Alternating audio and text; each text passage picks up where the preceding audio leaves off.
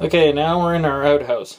This is where I would use one of these flowered pot ideas.